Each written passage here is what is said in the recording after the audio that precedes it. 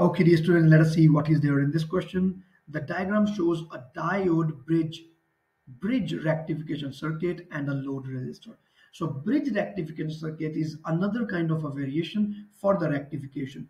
So it is used to produce a smoothened output. Okay, I would be explaining you a bit later. The input is a sinusoidal signal as usual. Which of the following circuit will produce the most smoothed output signal? Okay, dear students. So this question is completely from the theory part only, and so clearly I can see that C will be the answer, because what happens is, like, this is the circuit for the full wave rectifier, and we use a capacitor here in parallel to the load resistance to create a smoothened output. Let me explain you this thing. So there are two things that can be explained here. Number one is this circuit, what is happening here. So this circuit is somewhat like this. Uh,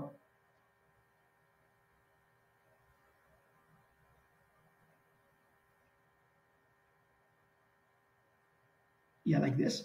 And the power source is between these two ends.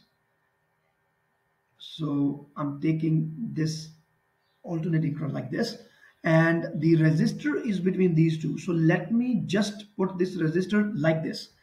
You can place the resistor anywhere, like they have dragged the resistor out of the circuit and they are just using long wires. That is the only difference. I am using the shortest wire. That is the only thing. So there is no difference between this and this. Okay, there is no capacitor here anyways, and there is no capacitor even in this diagram. So these two diagrams are actually the same things. Now what is happening, you see? So once we say that this end is positive and this end is negative for the first half cycle, so I can say the current will be flowing like this. Like this, it will go like this. So at this junction, the current has two options to go, either into the right direction or the left direction. But this diode is reverse biased. So this diode will say, I will not let you enter, because diode is a one-way gateway. So this current can pass only and only through this resistor. So current is going to enter like this. It will be passed like this. But at this junction, again, there are two wires. This is a junction. But even this diode will say that I will not let the current enter into this in this manner. So current has to pass through the resistor. It will go like this, and then it will go like this, and gradually the current is coming back to the circuit. So this is how the current flows. And the point to be noted is that the current in the resistor is going towards the right direction.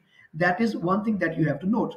So the input signal, I can say, just a moment. Yeah. So the input signal for us is this. And for first half, we have got our output. And now we are going to concentrate on the second half. So on the second half, it is becoming, this is becoming negative and this is becoming positive. Now let us see what is happening to the current. So the current is going like this, and this junction, again, it is having two options. But this diode is not in the mood to give the way to the current. So obviously the current will going to enter like this. And at this junction, again, the diode is saying no. So the current enters into this, like this, like this, like this. And this is the way that current gets back to the source. So now you can again see that yes, the current is passing through the resistor, and this time also it is passing only in the right direction. So obviously we are getting another output here. So this negative current, which was going into the negative direction, has been converted into the positive cycle. So in both of the ways, in both of the half cycles, we are having current which is moving in the same direction. So clearly we have converted the alternating current into DC current. So this is the formation of full wave rectifier, full wave rectifier, and this is how it works. So this is a kind of output that we are getting, but we are talking about a smoothening curve now. So now what the hell is happening here? Now is the change which is happening. So try to understand what is happening now. So I am going to diode bridge rectification now. So now what we do is, so this is the resistor. So I am drawing the output very carefully now.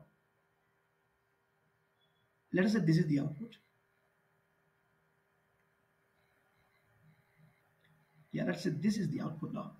So this is up to half, and this is up to half.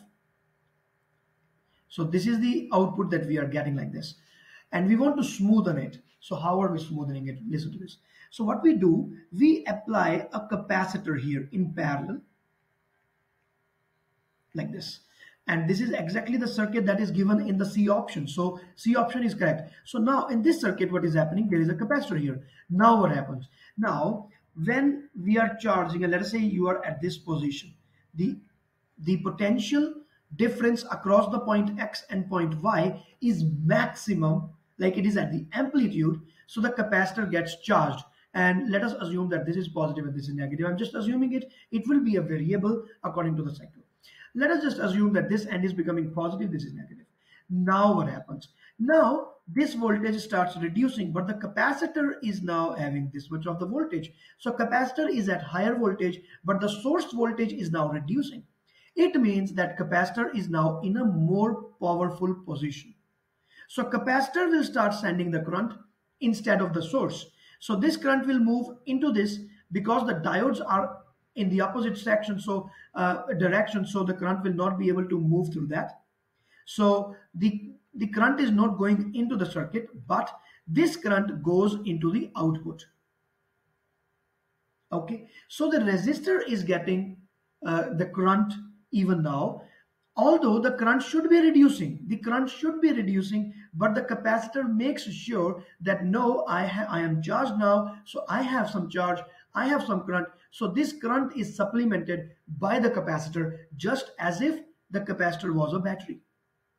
So that current is given by the capacitor to the resistor, and thereby it means that this current, which earlier it was moving, but now it is not moving, and now it is smoothened, and it will go like this.